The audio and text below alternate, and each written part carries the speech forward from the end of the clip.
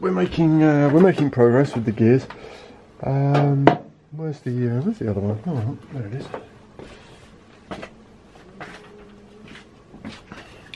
So, gear number 1 is cut, which is good. My spare gear got a bit massacred in the cutting process, but there you go. We all make mistakes. It's all about making mistakes. That's why I made 2. I'm not an expert on gear manufacturing or on a milling machine. I'm not an expert on anything on a milling machine, to be perfectly honest. What I'm doing at the moment is reversing the direction of the machine, which means rewiring the plug. Yeah, I wouldn't even try to explain what I've been doing here. These are the first gears I've cut on a milling machine, and I've decided to start with bevel gears because that's what I needed. Bevel gears are a bugger.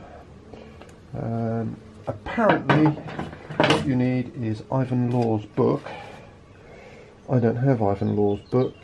It's all kind of a learning experience for me, like I say.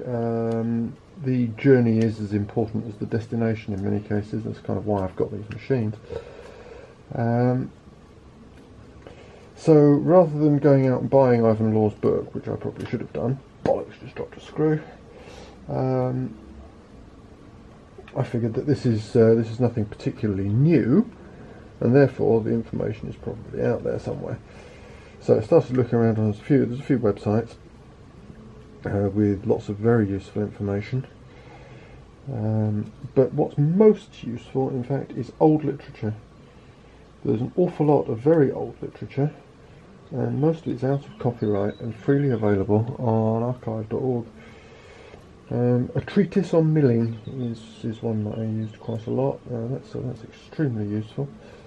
Like I said, it's freely available. It's totally out of copyright. You can download it. I'll give links to some of this stuff. Because I was basically decided that I wanted to learn it all myself before trying. And all my dimensions came from a mixture of sources. The only real problem, where's that bloody screw gone? There it is. The only real problem with the old stuff is that it doesn't work well with metric.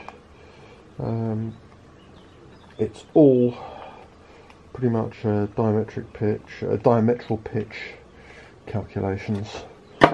So you end up having to go backwards and forwards between various systems of measure, which is not the best.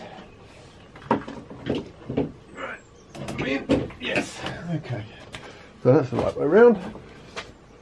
Yeah, you need to go backwards and forwards between different measuring systems, which is not fantastic, but it's one of the evils we have to live with.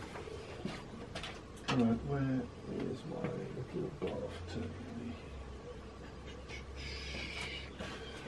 The evils we have to live with. There you go, that'll do.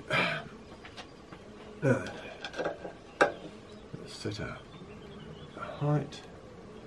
In fact, what I think I'm going to do with this, well, I've just undone it anyway, so might as well. I'm going to gash it with a slitting saw anyway. I was going to go in direct and cut this direct, but I might as well gash first. Right, there we go. So I'll put some links in for some books if you're interested in the actual principles behind this. But yeah, I'm not going to try and teach anybody how to do this. That would be teaching grandma to suck eggs in most cases. Most people know more than I do. And